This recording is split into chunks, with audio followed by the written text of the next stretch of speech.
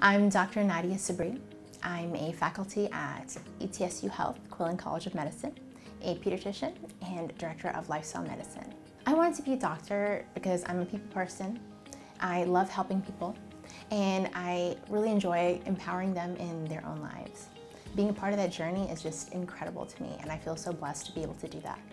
Pediatrics was an easy choice because I love the hope, the joy, the resilience of children, and I love being a part of families' journeys as they go from babyhood all the way to adolescence and helping them go into adulthood.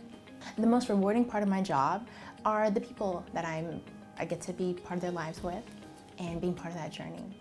My goals for my patients is to empower them in their own lives, help them with evidence-based choices to be healthy, happy, and well-being for the child and the entire family.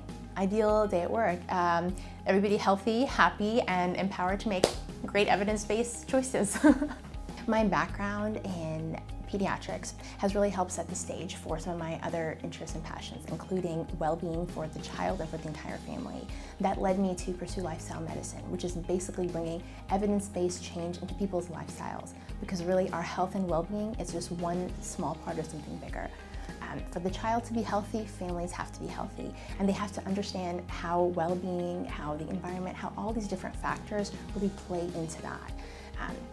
I also have background in mental health, trauma and recovery, so this plays in with all the things going on in our world right now, the most recent being the pandemic, and especially with so many other factors. Families really want to know, how do we make our health our own, and how can we make sense of the world around us?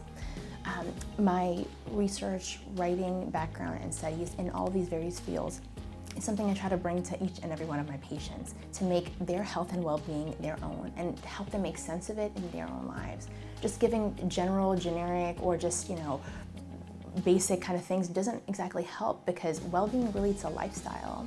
And that's one thing that I really hope to bring back to this region, my alma mater and my home.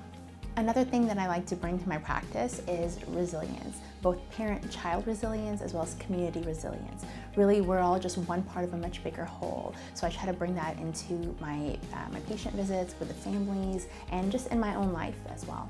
I grew up in East Tennessee, so this area is just very special to me. I'm an alumni of ETSU as well as Quillen College of Medicine, and then my personal journey led me to pursue my specialization in pediatrics in Austin, Texas, and that has been incredible. So I went to UT Southwestern there for my training, and then I was very lucky to be able to work in Austin for many years, after which I think the call of the mountains and just being from this region is bringing me back, and so here I am bringing some of my training in pediatrics, in lifestyle medicine, in wellness, in mental health, and just coming home. I'm Dr. Nadia Sabri. Thank you for spending some time with me today. We look forward to seeing you at our ETSU Health Clinic.